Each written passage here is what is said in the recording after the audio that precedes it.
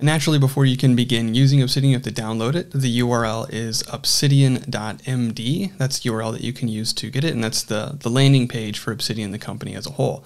Once you land here, the starting page or the home page will have a button for you to download the software for your operating system. It's available for Windows, Linux, and Mac OS. And again, the page will detect your operating system, so you'll just click this button to download Obsidian and save it to your folder. It'll be a different file form or file extension if you're using Windows and Linux or Linux. And then I won't go through the installer. It's a really simple setup. You run the installer, you click next, next, next, and eventually you'll have a program on your computer called Obsidian. And so in Mac, you can use Spotlight to open Obsidian. And once you've downloaded and opened Obsidian, you will be presented with this screen. Now, before we begin here, I want to state that Obsidian's greatest strength, its flexibility, is also its greatest source of distraction.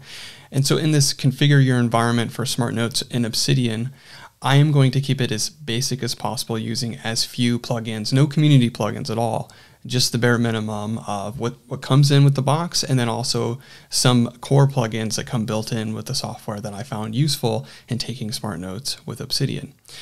So without further ado, the first thing that you need when you download and install Obsidian is you need to create a vault. A vault is the place that Obsidian stores all of its files. So if you didn't read that from the home page, Obsidian is a locally based file system that built on top of local files that are all written in Markdown. That means every single file that you have in your vault will be first stored locally. Now there's other systems that you can use to sync them across devices, such as GitHub or Obsidian Sync feature, or even Dropbox or Google Drive and Microsoft OneDrive. All would work. But the key thing is that everything's local, meaning that you have the most control over it. It's not in the cloud somewhere where you don't have control over it and have to back it up.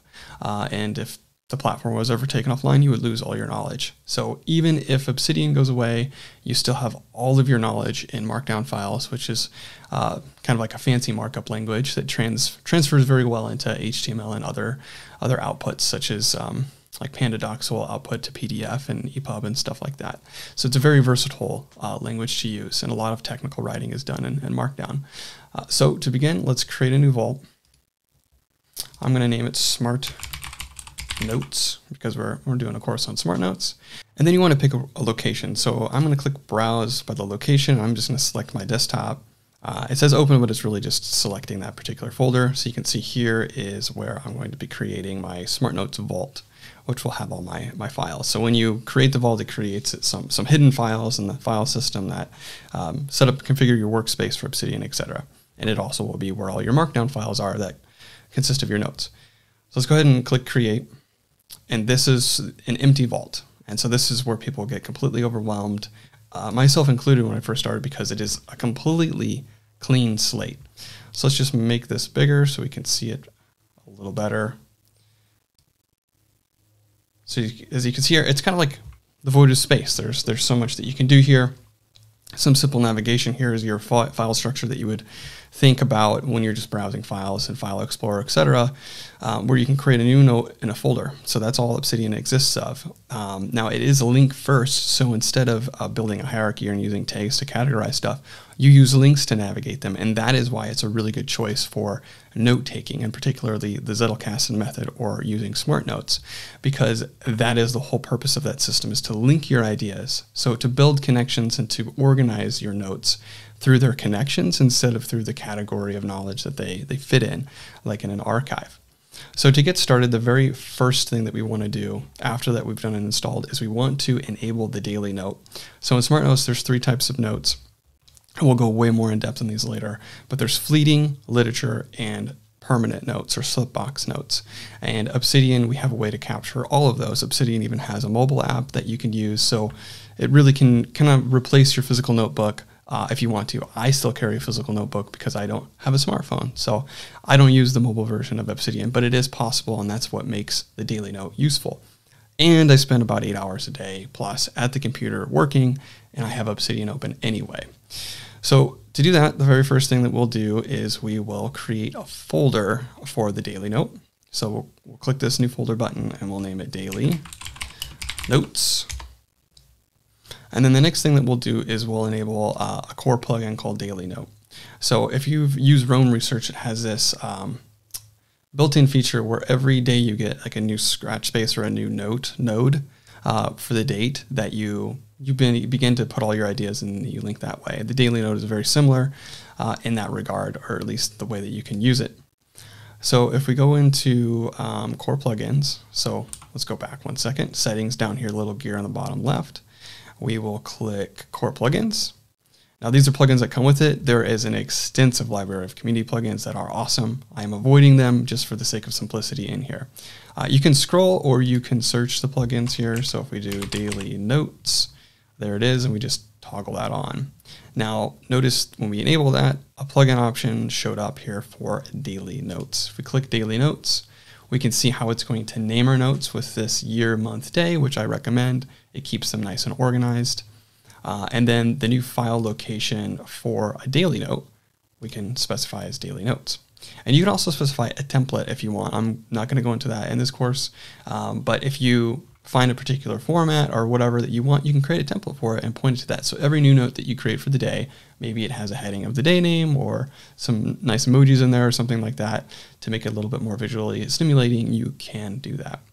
So that's all the configuration that we need for the daily note.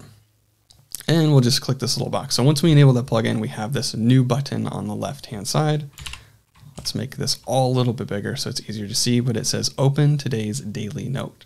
And when we click that, we get today's daily note. So today is November 1st of 2021 at the time of this recording.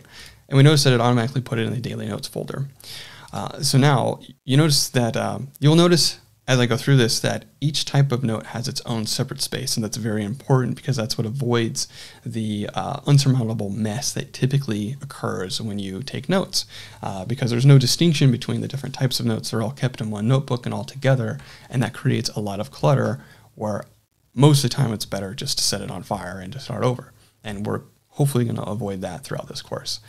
The next thing that we want to build is a reference system. So this is something it depends on the need that you have for writing. I'm not an academic, so I don't have a real need to get super clear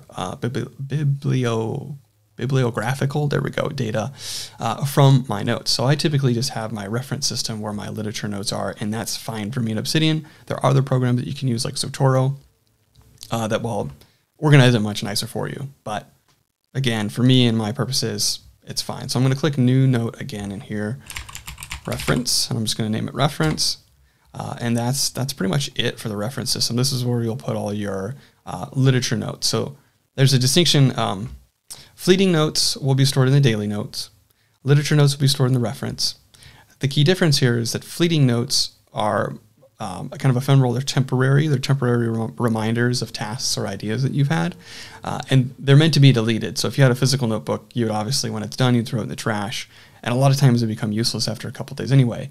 Reference notes and the reference system, and literature notes, on the other hand, are permanently stored, because you would always want to restore or store and archive the information that you got, that you captured from your literature note, because they're used to help you understand. And so they're often useful if you need to refresh your mind on a particular concept or area of knowledge without rereading the entire source of information that you got the knowledge from. The next step in this configuration is to set up your slipbox. And to do that, we will set up one more plugin. But first, let's create the folder. So if we create a new folder again, we'll just name it slipbox and click enter. And then we're going to enable the Zettelkasten and prefixer plugin. Now, what I'm going to talk about is a little controversial in the Zettelkasten and Obsidian communities, which is, do you name notes? Do you not name notes? Do you use a prefixer and all that stuff? There's several valid ways to use a note.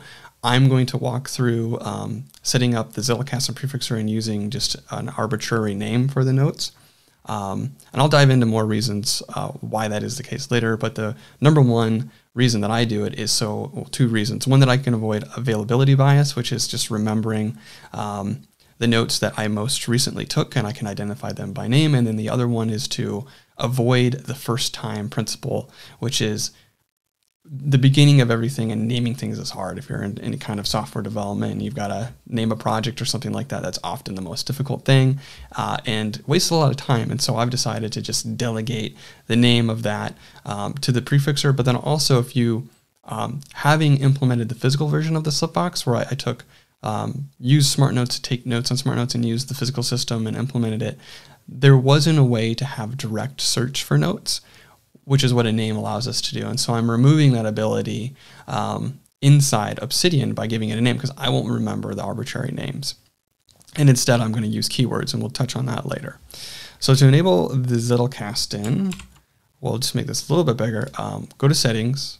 This is, again, another built-in plugin. So if we go to Core Plugins, and we'll just type ZE for Zettelkasten, we'll enable the Zettelkasten prefix. Now, if we go down to the Zettelkasten prefixer under plugin options, we can see that we can specify the folder.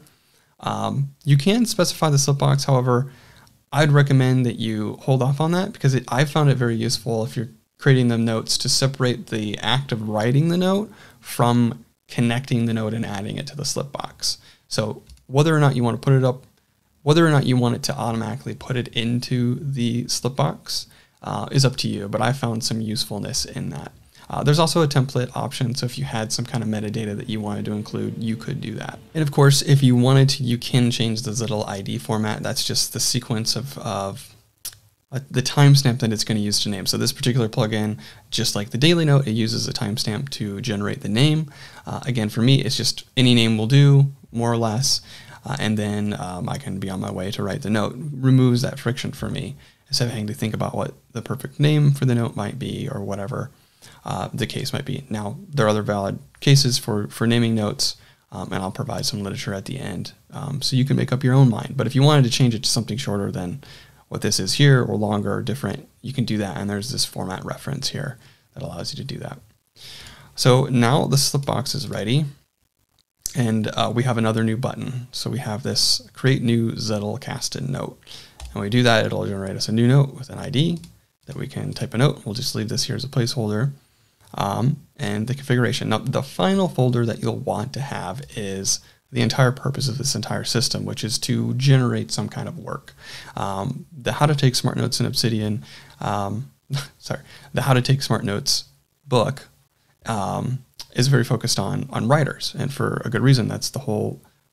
It was the inventor who created it was a writer, and it's very much focused on that. But I think Smart Notes can be expanded to pretty much anybody that does content creation, because we're all working on projects, and at the core of a lot of things is writing. Even YouTube videos and stuff, they come with scripts, and podcasts come with scripts. And so whatever type of content you're creating, you can benefit from this use. Now, the ultimate goal, and you're going to have you're going to need to have a significant motivation and reason for you to want to put in the effort required to start using this. There's a little bit of a learning curve, because it forces you to adjust your workflow and change the way that you consume information, change the way that you process information. So if you don't have a really good reason to do that and you don't see the benefit in it, you're not going to follow through.